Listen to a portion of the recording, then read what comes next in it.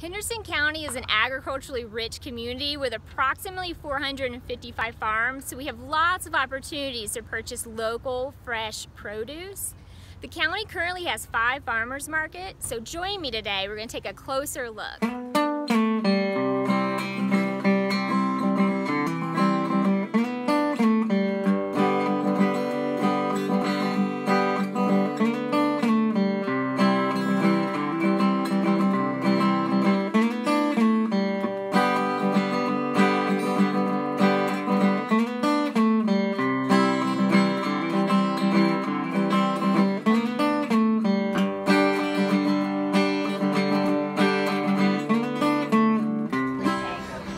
This is triple sweet corn, all the way to the end of the year, full, bicolor, triple sweet.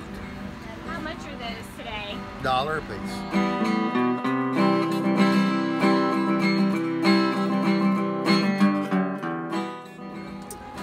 I just enjoy baking, and I started this when I was 14, coming to the market and selling.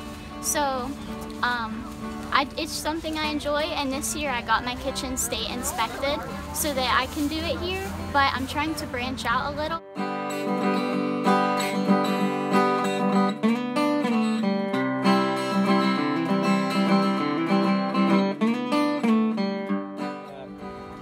It's pure Vermont maple syrup from our farm in northeastern Vermont, Craftsbury, a place called Craftsbury Common.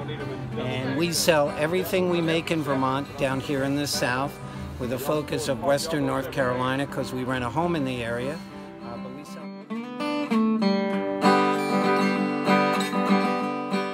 I do folk medicine. So my biggest pursuits are what grows underneath your feet, what grows in my yard, what grows in my woods. And then I turn it into, a lot of times, is what your grandma would have used.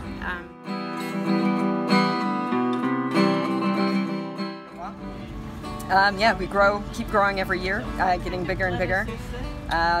Bigger customer base. We had a long line to get through here at the market today, and yeah, I'm looking forward to some more successful years.